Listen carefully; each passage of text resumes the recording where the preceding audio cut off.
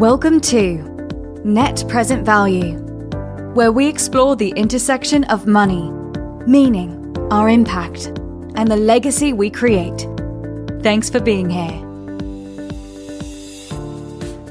Hey, Timo here. Welcome to another episode of NPV. Excited to share with you our 1031 exchange and triple net series. The next several episodes will be related to triple net properties and or 1031 exchanges.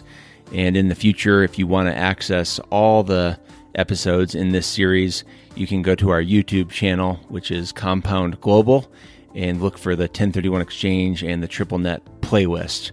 That playlist will have all the episodes related to this topic.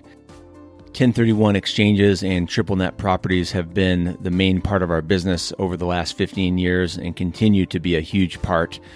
But what we're working on here at Compound Global with our impact investments is bringing some of those same benefits, such as the tax benefits, tax deferral from 1031 exchanges, or the passive, hands-off, low-risk benefits from triple net, and bringing those into the impact investment arena.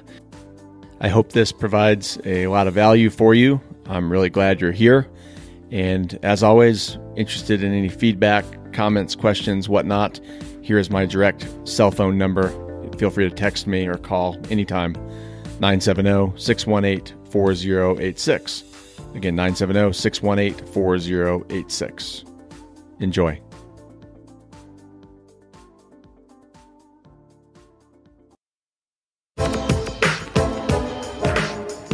Hey everybody, Thomas Morgan here with 1031navigator.com. This episode is a minisode.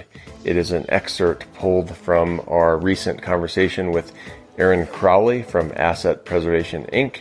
Asset Preservation is one of the largest qualified intermediaries in the country. This episode explores a specific listener 1031 question. And remember, if you're looking to move from a management-intensive property or a low or no income property into a secure, long-term net lease property that provides peace of mind, then go to 1031navigator.com/free, and I'd be happy to provide a free 1031 replacement property consultation. I only do a couple of these a month, and right now I only have one left. You can go to 1031navigator.com/free. Enjoy the show. The next question is, does a 1031 exchange avoid state taxes? Absolutely. Except there are a few states that have, this is accounting. Like Pennsylvania, I think, is one, right? California is the one that comes out. Washington, Pennsylvania has its own different rules. Correct. They've got different rules from everyone. But California, Washington, a couple other states have what we call a clawback. So it will defer your tax. But if you ever do sell that property, the state will require you to keep in touch with them so that they will basically claw back the state tax that you had. So even if I've experienced that in California. Yeah. And so California has it. And you said Washington has a clawback? There's a few other states. Okay. Montana may be one that has that. Don't quote me on the Washington. Okay. I think it does, but Montana does. So there's probably 7 states that have a clawback. And it can, once other states see that it's, they can get their tax money back, there may be more. But so yes, it's deferred forever. It depends. But they're tracking where that money's going, and they say when you sell and take that gain, they want their money back. Yeah. Their prorated piece back, depending on basically if the property was in Nevada for part of the time and Texas part of the time, they want it for the period it was attributed to California. Exactly.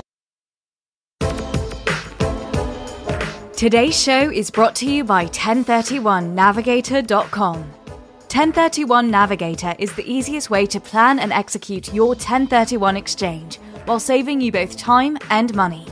1031 Navigator specializes in sourcing passive income properties nationwide, customized to your 1031 replacement needs. Their triple net investment properties produce hands-off passive returns of 5 to 7% and are secured by investment-grade tenants like CVS, Dollar General, and Firestone with 15 to 20-year leases. Get your free personalized 1031 consultation at 1031navigator.com/free. Impact. Income. Return.